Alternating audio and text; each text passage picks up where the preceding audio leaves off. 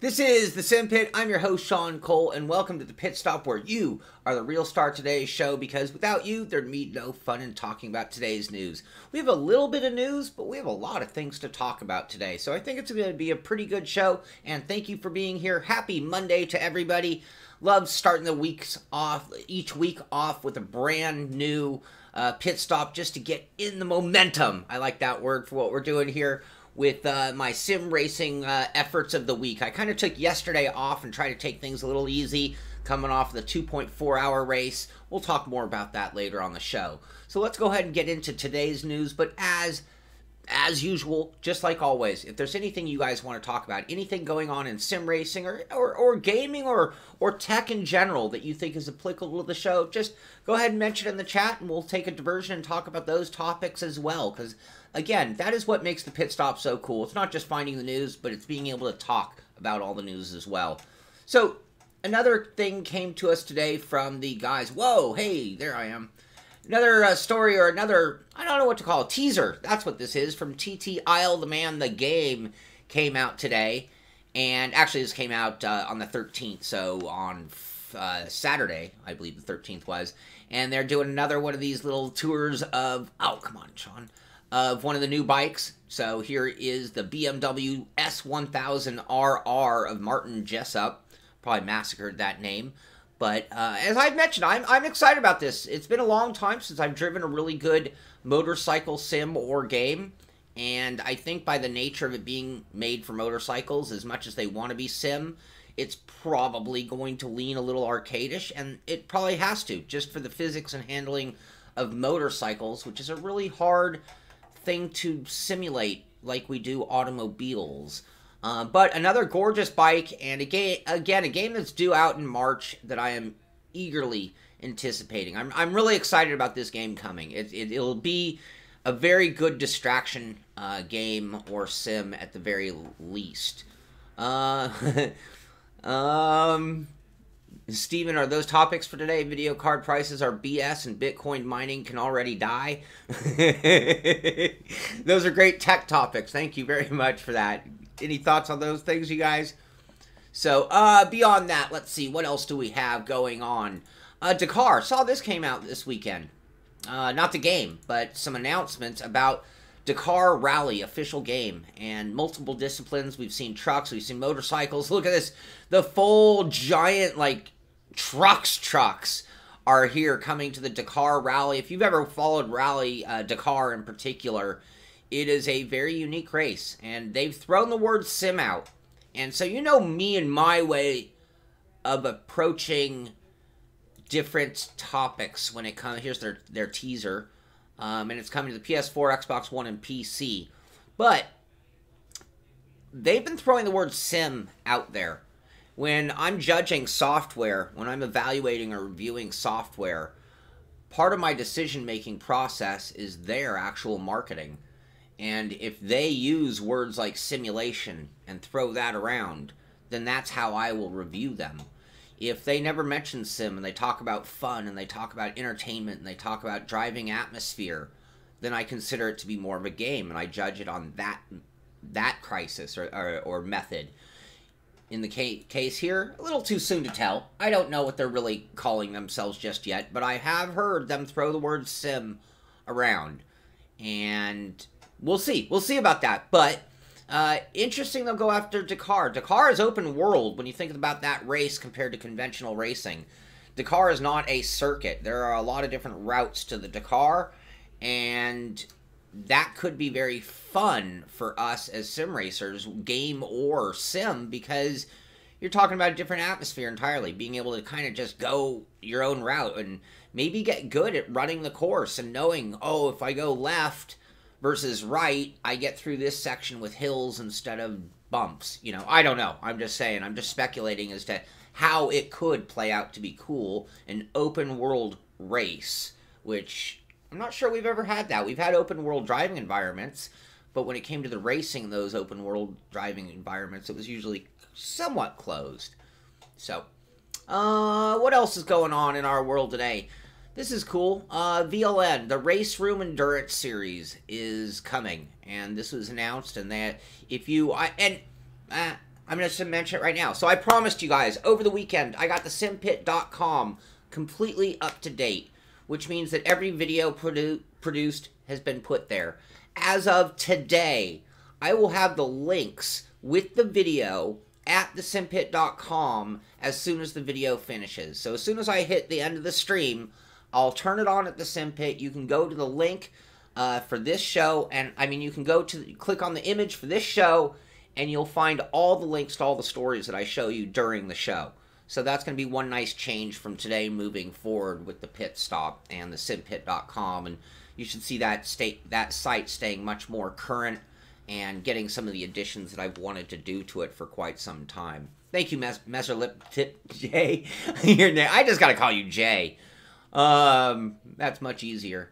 So anyway, this is running Race Room, and it will be a cool series. They have their trailer going, and if you want to check that out, you can go to RR, as in Race Room VLN, and this could be a very cool competition, and it's starting up right now, so it's not too late to get involved and get in on that. Next up, little congratulations in order. Christopher Bell winning the Chili Bowl. Congratulations to iRacing for putting their name on the right car, apparently, because their paint scheme and Christopher Bell and the guys at iRacing are there on victory lane after a really great Chili Bowl event. So congratulations to those guys, and that, you know, I guess congratulations to all of us, to be honest with you. That means that iRacing got airtime, it got acknowledged, it's getting photographs, and there are people today on Monday morning who are Googling iRacing going, what is that? I saw it on that car, and I have no idea what it is. So they go research, and they're like, oh, what is this sim racing? And then they find the Simpit, and they're like, oh, you can buy a wheel, and that could be the guy you're racing against in just a matter of days, weeks, or months. So that's one thing. When I'm talking about sponsorship and getting ourselves in the limelight, getting ourselves seen by the whole world so that they can know what we do. Why did I start doing entertainment shows for sim racing way back when? And the reason is because we really wanted to grow the market. We wanted more people to know about sim racing. And I'm fascinated when I meet people who race or know of racing, and they have no clue that they can do it 24/7 at home. And it's not a matter of whether it's different or real or replaces real racing. You can do this 24/7, 365, and you can't do that in real life racing. You just can't. So congratulations to them getting the good word out to the whole world, and congratulations on the win. Well done. Big event, too. And it's all coming to iRacing, so that'll be cool for the future for all of us. That's it on the typical news. One more story I want to talk about. If you haven't heard already, but American racing legend Dan Gurney died. And it's a real shame. This is one of the biggest names in racing. He was a huge innovator. The Gurney flap is one of the biggest assets to aerodynamics and racing ever invented. And this guy drove through really, really great eras of all sorts of different racing. Like every type of racing you can do. And I've met him. I've met his son. And it's a real shame. So, my thoughts go out to the Gurney family. I'm sure it's a very tough day for all of them. And, all I'm going to say is that, much respect for a guy like Dan Gurney, who was back from the days of being a racer and an engineer. Like, he drove the car and came into the pits and said, this isn't right. And if it wasn't a setup change that he could make to the car, then he was going to change the car to allow that setup change to happen. This guy was a true innovator, and the cars and the tech and what we do today can be a lot attributed to him and the guys of his era, and my driving coach. So rest in peace, Simpit. Where did I see that? RIP. Oh, man. Rough day. Anyway, the 2.4 hour race was really fun. Looks like my internet dropped. I wonder if I lost you guys. I think I completely lost you guys for a moment there. Stream has resumed, and I believe we're back online again. That was interesting. I was trying to do a search for the game, and my internet wasn't working, and I was wondering why. Well, I didn't realize that at the same time, I was literally losing you guys. But I believe we are back on the air. That's unfortunate. It makes for a very awkward stream. So I'm not finding the Dakar Rally manufacturer. So we're going to have to do some digging, do some research, and try to find out. Deep Silver? Is that the name of the company? Yep, that's it. Deep Silver seems to be the name of the company behind the Dakar Rally. So, there you go. Hey! Oh, Max. Max. Alright, back to topic. Sorry about the distraction. Sorry about the interruption there. Max, stop. Thank you, Greg. Gardeners are here, and that's when my dog loses his mind. Next up, so 2.4. I got an invite from our buddy Mitchy Hoyer, asking me if I would like to join Avid Chronic Racing for the 24-hour race. So a lot of people have already been asking me. Wow, they're like right outside my window. That doesn't help at all. Anyway, so they asked me if I'd be willing to race with them in the 24-hour event. And a lot of you guys have been asking me if I'm going to run in the 24-hour event. And my answer was absolutely. So there's actually an announcement on the Avid Chronic Facebook page. You can see our car. By the way, look at this car. That is our car that we're running. The Corvette prototype. Great looking car. And I will be running with those guys. Mitchy is not going to be in the race. He's actually going to be out of town, so that's too bad. But that is something that is going to be going on, and we will be... I'm thinking of doing something really different for that one. Because at moments, I'll be a viewer. At moments, I'll be a racer. At moments, I'll be a spotter.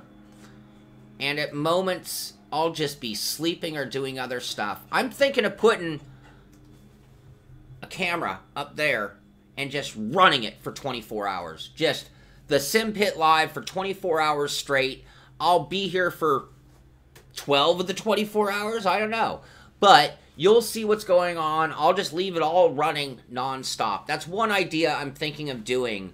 And, you know, that means that if I'm sleeping, you'll be hearing me snoring. So, anyway, that could be an interesting thing. I'm still up and down as to whether I'm going to do that or not in terms of the 24-hour stream. I'll definitely be streaming my side of things. And even on the 24, do I leave it that way or do I switch to regular streaming?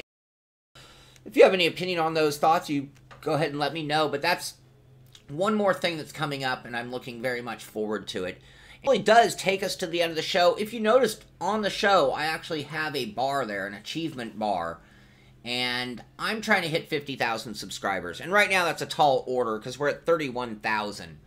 And my birthday is May 21st. So I've set a target of May 21st, which is just, you know, 4 months and a week from now. That's not a lot of time to grow the channel by 18,000 people. But you want to give me a great birthday gift? You want to, you know, make sure I'm a happy guy and the Simpit goes on strong and continues to provide great shows, hopefully with fewer interruptions than today's show, then you be sure to tell a friend. Like this video, share the video. Help us grow that. I don't know if we're going to make that goal, and it's okay if we don't. But I would really like to see how close we could get. We get to that those kind of numbers, and we're going to be able to go to a whole other level with the Simpit. I guarantee you that. That's my intentions. That's what I'm doing. The more we push, the more we get back, the more we can put into it and make it bigger, bigger, and better. And you're just along for the ride, and in my opinion, we're just at the very beginning. So I hope you enjoyed the show. Good Monday to all.